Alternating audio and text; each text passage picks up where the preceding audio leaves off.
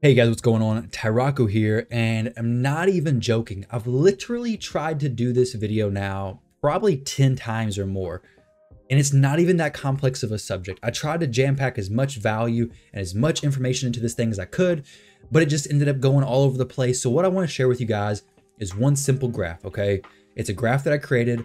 I've been searching for things on Reddit. I've been searching for things on various parts of the internet, trying to find more information on this, but I wasn't able to find information that was 100% correct. Some of the information that I found, I was easily able to find that it was incorrect myself based on looking at my gear. So what this is, in case you didn't know, all gear, even if the star level and the rarity is exactly the same, is not created equal. Now, why am I going over this? I've had a lot of people on stream lately asking me, what's better, star level or rarity? Now, it's a very, very difficult question to answer because there is no answer to it. And if anybody says a clear-cut answer, then they're most likely wrong, to be honest, because there's no clear-cut answer. I mean, obviously, if you're comparing a 1-star to a 6-star piece of gear, something like that, then yeah, there's going to be an obvious answer. But in general, people who are making these comparisons are, it's like 6-star legendary compared to like a 6-star epic or something like that, or like a 5-star legendary compared to a 6-star rare. It's you can't make a clear-cut decision on either one of those because the roles are not made equal. Let me give you an example here, okay? So let's go to resistance substat. I'll scroll down here to my toxic set, and I have a perfect example right here. 6-star piece of gear, 6-star piece of gear, 6-star piece of gear. 11 resistance. Let me get my head ducked down so you can actually see this. 9 resistance and 12 resistance. So all the same pieces of gear. Actually, the weapons are exactly the same, but the substats are not the same. The accuracy stays the same, but the speed and the resistance, they're different. And then here, the resistance is still different. Now, the graph that I've made breaks down the potential for all your substat rolls. So if you get a piece of gear and you roll it and you think, hey, this is a really good piece of gear, you can come in here and check it to see, okay, let me see.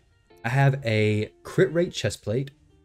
And if this video is helpful for you guys, if you're enjoying this kind of content, definitely don't forget to like, comment, and subscribe to the video. It helps me out so much with really getting this content out there and pushed out. So if you want to come in here and look at your gear, I got a quad roll crit rate on my cold heart. Go into this graph and let's say, hey, is this very good? It's 5-star gear. Let's look at the crit rate, 5-star gear. 20% is the minimum, 30% is the maximum, and this is a 26%. So it's on the higher end, but it's not anywhere that close to the maximum. So this is just a mediocre quad roll piece of gear. Now if you come up here to this shield, this one's a little bit on the lower end, 24%, quad roll, 5-star, definitely not looking great, but hey, it is a quad roll. It's definitely very good, but it could literally be outdone by a triple roll with just better luck. I mean, 20% to 30%, this could get a 24 over here. A triple roll could be exactly the same as my quad roll. So just so you know, if you're constantly like, oh, I really need a quad roll, you may not actually need it as bad as you think because there's just such a big variable. There's just such a big variety in the potential rolls you can get for your gear. It's very hard to say what's more important, the star level or the rarity. Obviously, in case you didn't know this, the rarity, common pieces of gear don't have any substats. Uncommon have 1, rare have 2, epic have 3, and legendary have 4.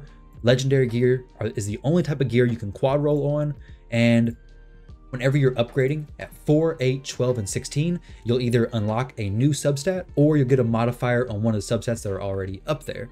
Now, when you're looking at this graph, if you're already looking at this, first off, don't criticize the look of it. I know it's not the most beautiful thing, but hopefully you can move past that. But when you're looking at this, if you're looking at this HP percent up here and you're thinking, all right, dude, your math is a little off because quad roll means 4 and 4 times 5 is not 25. You're right. 4 times 5 is not 25. That is definitely correct. But 5 times 5 is 25.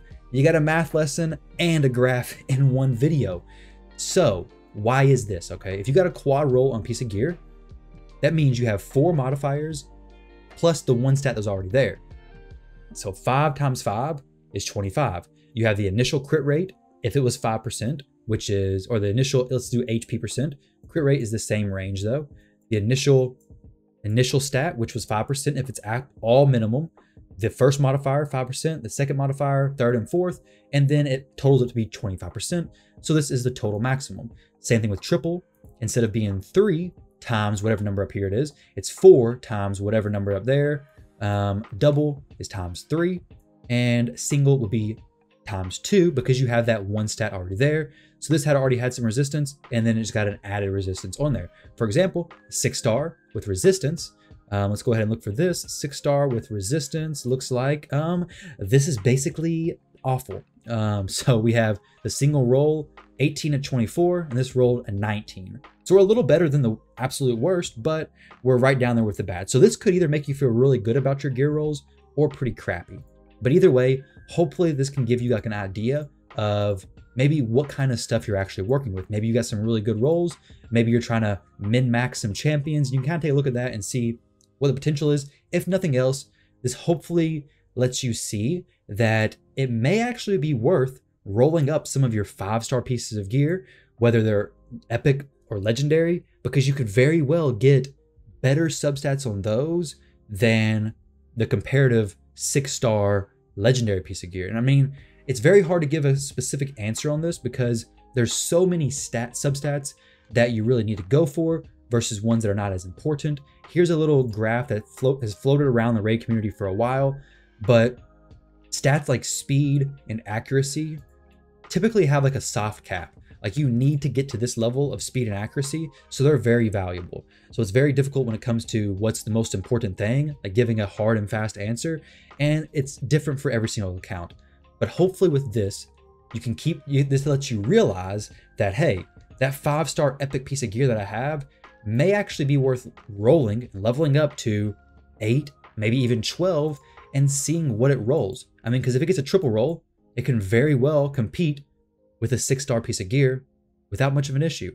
So definitely keep that in mind if you haven't already had that in mind. And if you're not already doing that, like I said, this is a question I've been getting asked a lot on stream, and it's very difficult to give a solid answer for everybody. So here is a graph, here's some resources. Hopefully you can make your own decision based on this. If you have any questions, guys, definitely leave it in the comment section down below. I'll be more than happy to help answer them. Like I said, I tried to do this video so many times and I couldn't get it out clear and concise enough. So hopefully this made it do that. Hopefully you can understand exactly what's going on here, and I'll just elaborate more if you have any questions down below. I don't want to get into too much details, but I'll make a follow-up video. More than happy to if you have some specific questions and we can get into a deeper dive. But other than that, guys, feel free to click one of the videos that are about to pop up. Thank you all very much for watching, and I'll catch you in the next video.